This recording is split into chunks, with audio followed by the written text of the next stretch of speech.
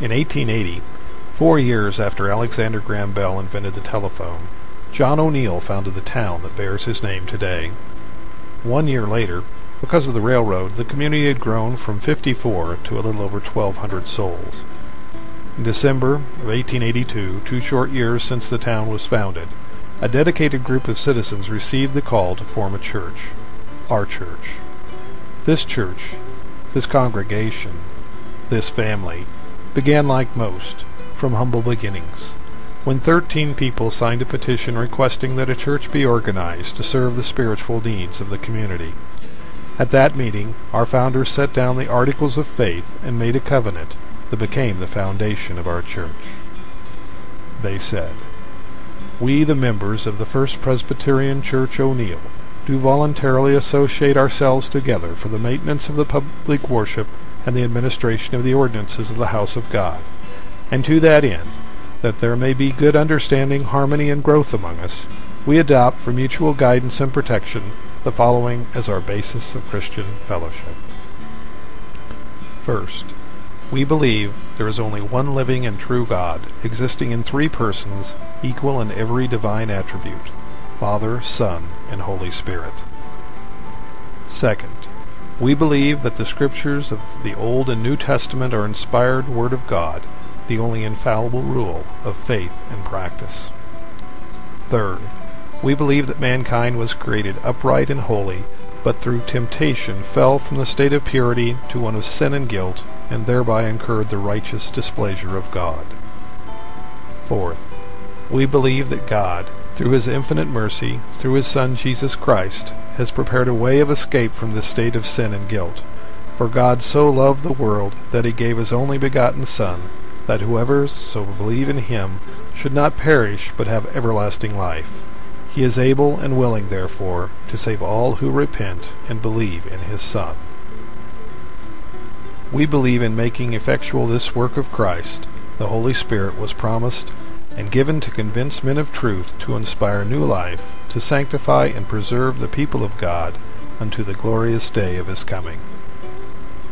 We believe that all those who avail themselves of the merciful provisions of God and the gift of His Son and His Holy Spirit will live godly lives, be active in works of benevolence and mercy, continue in prayer, persevere faith, and give all diligence to make their peace, calling, and election sure. We believe that in the end of the world there would be a general resurrection from the dead, both of the righteous and the wicked, and a day of solemn judgment, that those who are in Christ will be received into everlasting habitation, while those who on earth have neglected Him will depart from His presence forever in confusion and shame.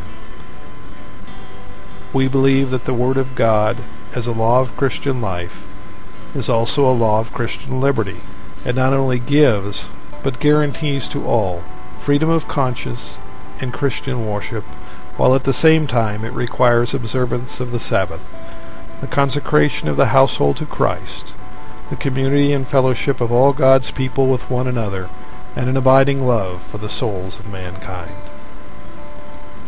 On January 14, 1883, at a meeting moderated by the Reverend John Solanus, with 10 people in attendance, our church was born, and John Riggs was elected to the position of stated clerk of session. Once formed, the congregation didn't waste any time, and in short order a church building was raised. Lacking the money for stained glass windows, but with a congregation not lacking in innovation, the plain glass windows were covered with colored paper to simulate stained glass. In 1907, 4 years after the Wright brothers' first successful flight, and 1 year before the 25th anniversary of the church, Neil Brennan, owner of a local hardware store, presented a 1,000-pound bell to the congregation requesting that it be rung every 12th day of May at 10 in the morning to commemorate the day he landed on his homestead in O'Neill, an obligation that was honored for many years. In 1974, upon the occasion of the city's 100th birthday, the bell was moved to its new home, where it can be found today on the grounds of the Holt County Courthouse.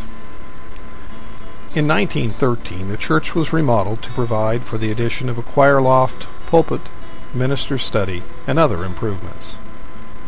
But the congregation was growing, and in not too many more years the church family began to outgrow their home. In November 1954, the members of the congregation determined they needed a bigger home, and a building committee was selected. The committee wasted no time, and in 1955 the architectural firm of Howard Strong Associates was hired to design the new sanctuary. Their design was accepted, and a debt of $75,000 taken on to build the new church. On March 25, 1956, the groundbreaking ceremony for the new educational unit was held. On April 7th, the first Sunday school Thanksgiving service was held in the Fellowship Hall, and on September 13, 1959, the service of dedication was held for the educational unit. In the fall of 1961, construction began on the new sanctuary, beginning with the demolition of the old. On June 17, 1962, the new sanctuary was dedicated, and we see it as it stands today. The congregation continued to work hard, and on March 27, 1966, 10 years after breaking ground to begin construction, a mortgage burning ceremony was held to celebrate the congregation being free of its debts on the manse and the church properties. That's the story of the building, but the real story is the living church, the people the building contains. Since that day in January 1883, the congregation has been served by 30 pastors, most of them men, but 2 of them women. First O'Neill continues to work hand in hand with our sister church Bethany, and after many years of informal partnership, the 2 churches signed a formal yoke agreement. The church continues to grow, with a membership today of 834 members compared to the average congregation in the presbytery of 205. The involvement of our youth in the community ensures this church, our family, will continue to thrive well into the next century. This is only part 1. Come back in 75 years, and we'll show you part 2 of our family album. Thanks, and God bless.